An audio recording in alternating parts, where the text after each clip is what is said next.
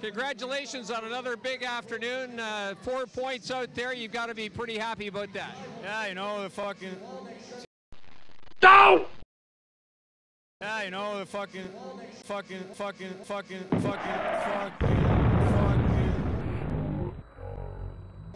Excuse me, the boys came out hard, played a strong game defensively, and came out with a big W.